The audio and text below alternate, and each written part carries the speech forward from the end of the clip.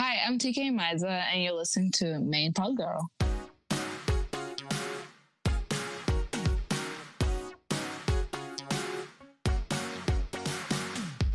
Hey, welcome to Main Pod Girl, a podcast made by Popheads for Popheads. Every episode, we'll be diving into all kinds of pop culture topics with some of our favorite artists and music commentators. I'm your host, AJ Marks, and today's guest woke up and chose violence.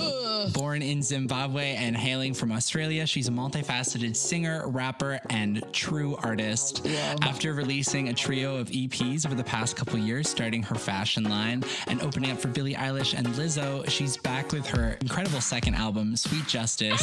It's Tkay Maidza. How you doing, TK?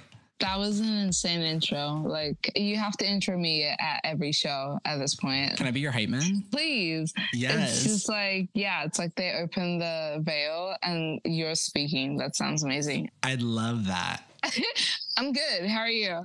Good. I've been listening to your album. I love it. I love it so much. Got the fresh insight. Yeah, my friends are really jealous. They know that I've heard it, and they're like, "Oh my god, I can't wait!" Especially because you just had a song with Lolo Zawai and Amber Mark, and Amber Mark has been on this podcast before. She's my girl. She's so fire. I know, she's so fire. Both of them are, and so I just love the little trio collab. That was so good. It's literally like when Beyonce got Pink and Britney at the Super Bowl. Yes, exactly. It's like a Powerpuff Girls moment, you know? No, literally. Which Powerpuff Girl would it be?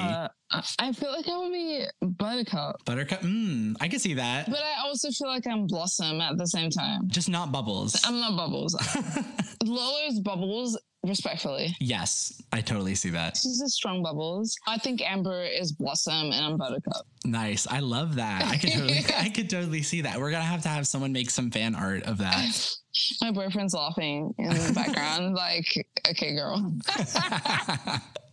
So your boyfriend think that you're a Blossom or a Buttercup? Am I a Blossom or Buttercup, baby? He's like, I don't remember the show. We didn't like him. Boycott. My favorite song, personally, of yours is Kim. Ooh. And its music video especially. Thank you. I have a little hypothetical scenario game for you called Call DM Block. I'm just going to list out the three Kims that you played in the music video.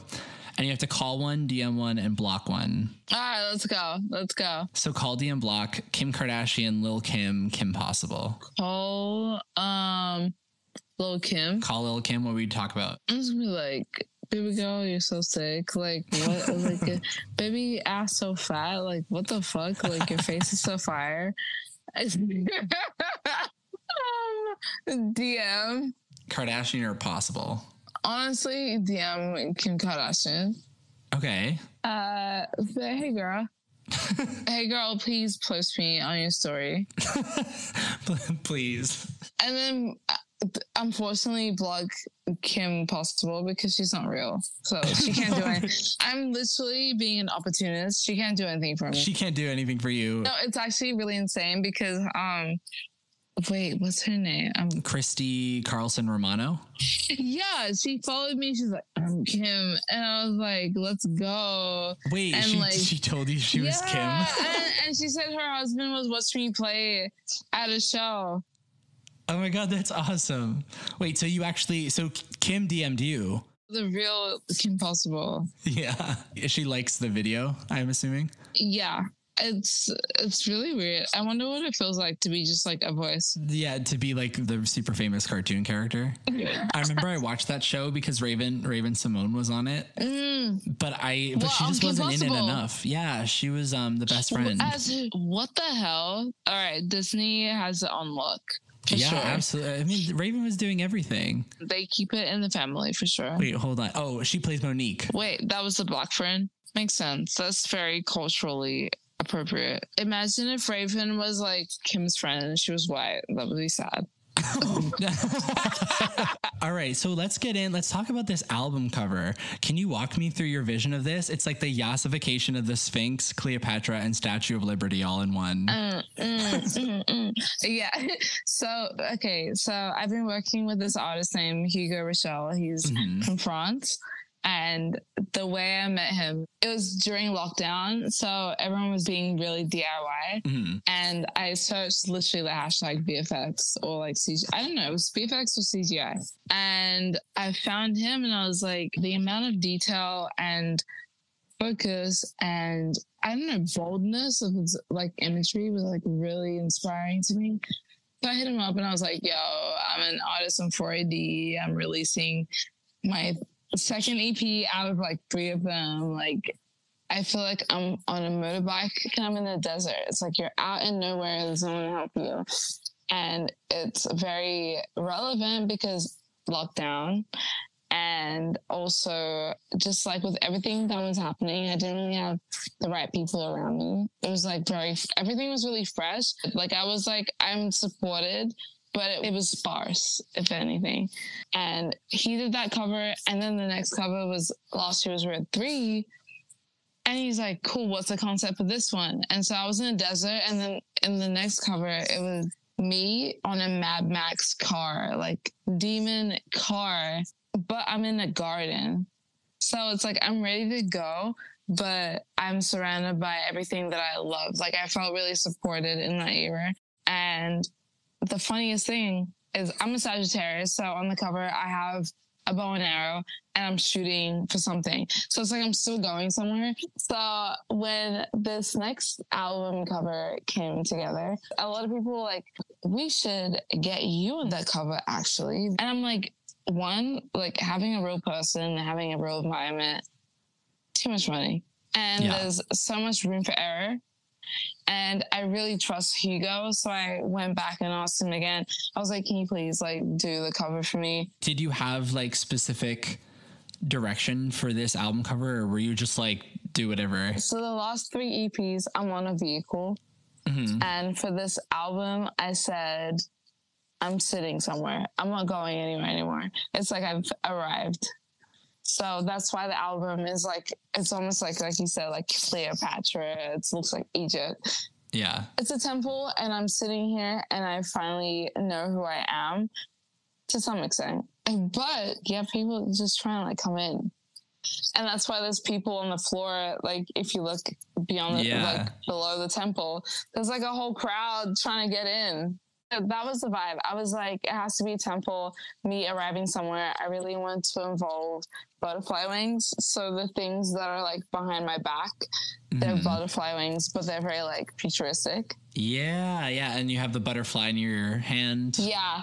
The environment is still nature because I would love everyone to understand that I'm so grounded. Mm-hmm. Like every environment all my covers are in is always grounded. Right.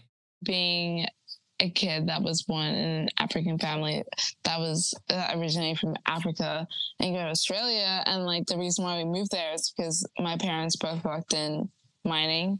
Yeah. My dad's a metallurgical scientist and my mom's an industrial chemist. So it's like whatever you do has to be fire. Like it has to be insane. So the one thing I love about your music is like the balance between your rapping and your singing. Do you have sessions where you go in and you're like, I want to rap today or I want to sing today? Or like, do you just kind of show up and you hear the beat and you're like, all right, this is what I'm going for? Yeah. Generally, if it's like rapping, I like to work by myself. I don't really want anyone to be around me because I think for me, rap is so sacred, honestly.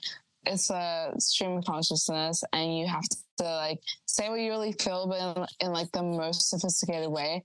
And when you have people like Kendrick Lamar, Nicki Minaj, Lauryn Hill, Missy Elliott, like if you have those as your inspirations, like there's a sense of, I know what I'm aiming for and I'm going to wait till I get to that point. Yeah. It's like a responsibility. If you're going to do it, you got to do it right. Yeah. Responsibility. And it's weird because I started rapping first.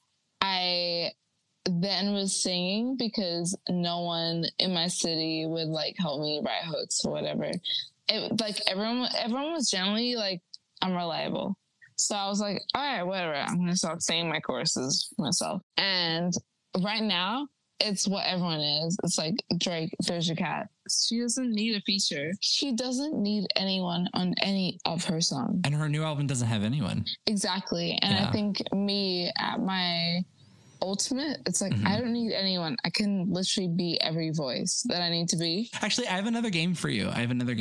Let's go. This is called Who You Gonna Call? I'm going to put you in 3 hypothetical scenarios where you're given 3 options of people to help you out. All right. So scenario 1, you're on one of those exhausting 21-hour flights from Adelaide to London to see me, of course. But coincidentally, 3 people you've opened up for are also looking to fly from Adelaide to London around the same time. Who are you going to ask to spend 21 hours with you on a plane? Is it going to be Flume, Lizzo, or Billy? Honestly, Flume. Flume? Yeah, he's so chill. He just invited me to a barbecue. like 10 minutes ago. Oh my God, that's so sweet. Wait, I think someone on this podcast said something about Flume eating ass on stage. Is that Flume? Yeah, that was viral. No, but he literally was like, I can literally do anything now that came out. He was literally like, I don't have to be innocent anymore. And I was like, I love that for you. Well, tell him I said hi at the barbecue.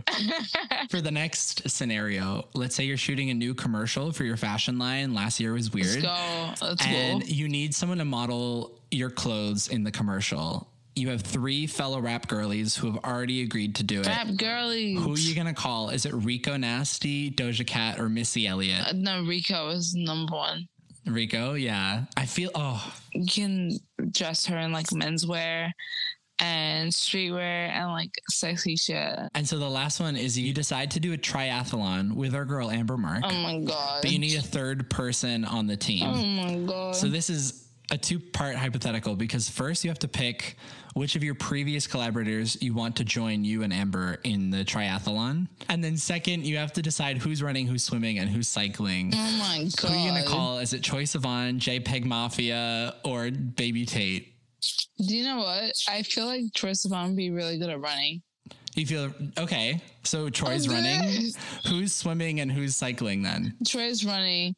I don't think any black girls they don't be swimming. Like black people don't swim. Do you want to make Troy swim then? Yeah, Troy is swimming. Okay. Troy's swimming. I can see he's very like nimble. I feel like he'd just like glide through that water. No, Troy's swimming and running. And you and Amber are gonna cycle together at the end. Yeah, we're gonna ride the bike together. I don't know. Tandem bike. Make it extra fast. If I think about anyone that like I know that is a musician that runs, like no one's running.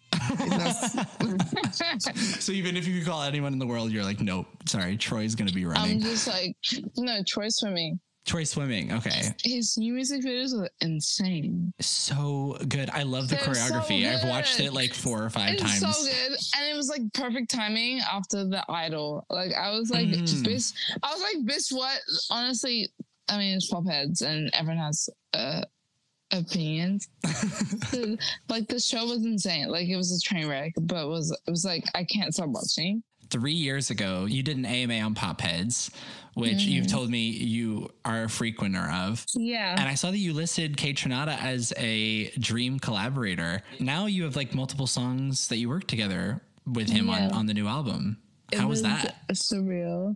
I think the most important thing for Tkay Maidza was making him feel comfortable and making him feel like that he's fine. Like he's great. He's amazing. But I think when you have some like a secret key, you have to protect it. So it's like, bro, you're good. Like I'm here and I'm just down to be friends. In general, we don't have to like release a song. So that was kind of the approach that I had. And we had these sessions and the songs were sitting there and I was like, is this for you? Is this for me? Like we asked us questions and eventually he's like, you can have these if you want. And I was like, that's amazing. It's been 7 years since your last full-length studio album. Let's break that down a little bit. What made it feel like the right time to switch like back into album mode after the EPs? I mean, contractually, I had to obligate to making an album. Okay, fair enough. All right, because you don't get much progress with EPs, right? With those 3 EPs, that was meant to be my second album. So I asked if I could do 3 EPs, which is actually more than 1 album. Oh, so it like qualified as an album in your contract? Yeah, so they allowed me to do that, which is really nice. Were you particularly nervous to switch back into album mode though? Yeah, because I feel like albums are like the magnum opus of people. It's like, it's so like career defining. So I have one more game for you, actually. It's called Firsts and Favorites. And I wish I could find a way to explain this one, but the title really kind of says it all. It's just, I'm going to ask you something about your first and ask you something about your favorite. The first one is the first artist that inspired you to make music. Kanye West. And then who's your favorite artist at the moment? Tkay Maidza. Tkay Maidza. Have you been listening to a lot of your own shit? Honestly, I've been listening to podcasts. Ooh, okay. Which podcasts other than this one? It's called Narcissist Apocalypse. Wait, what's that about? That sounds fun. People come in and they tell their whole train wreck. They meet people and they tell like the whole experience and how they got out, basically. Oh, of like being with a narcissist? Yeah, it could be like a boyfriend or someone that you worked with. Oh, I'm going to have to listen to that. That sounds interesting. Wait, text me your number and I can send you these podcasts. They're really funny. Okay. And I'll text you. Yeah, there's like a couple of them. I'm just like, what the hell? All right. First artist that inspired you, Kanye. Favorite artist at the moment, TK. First album that you bought. Stankonia by Outkast. I can see a little bit of Outkast in you in the music. Yeah, and just like the way of living. So what's your favorite album of all time? Honestly, I'm going to say whatever Sampha is doing, because every time I put it on, Love Sampha. I think Sampha is amazing. Nobody Knows Me Like the Piano. I'm obsessed with that song so much. Okay, so moving on to songs then. What's the first song to go triple platinum in your household? Don't Funk My Heart by Black Eyed Peas. Yes. So, see, I'm like the biggest Black Eyed Peas fan you'll maybe ever meet. Did you ever play Herbs Sims, but they had Black Eyed Peas? Did they have Don't Funk With My Heart on there? Yeah, it was all in Simlish. Is that how you found it? Let me be like, yo. And then what's your favorite song in your own discography? 24K. 24K. Oh, fair. It's so funny because when I think of that song, it's like, it's very like Blood Sphere. It's a grower. When I listen to an album for the first time, I never trust what my first like initial favorites are because like years later, my favorites will be like all different. Like they'll actually like it'll be the growers and there's other ones that are just like showers that are like my favorites initially, but then like the growers stick around and those are going to be the ones with you forever. Yeah. So I'm excited to see which one is the grower on Sweet Justice. I really love Love Again. I feel like that's a grower for me. Love Again. Ooh, interesting. See, that one was not one of the like initial showers that I had in my head, which means it'll be one of the growers probably. Maybe, or the K-Chanel songs, which I'm like, why are they not singles? Wait, did you want them to be singles? I did. I can see them as single, especially Ghost. Exactly. I can't wait for the world to hear Ghost. I'm trusting the label. All right. Thank you so much, TK, for joining me. Yeah. Thank you to Noah for the theme music. And then make sure to rate and review us on whatever podcast platform you're listening to us on right now. And I'll see you next time.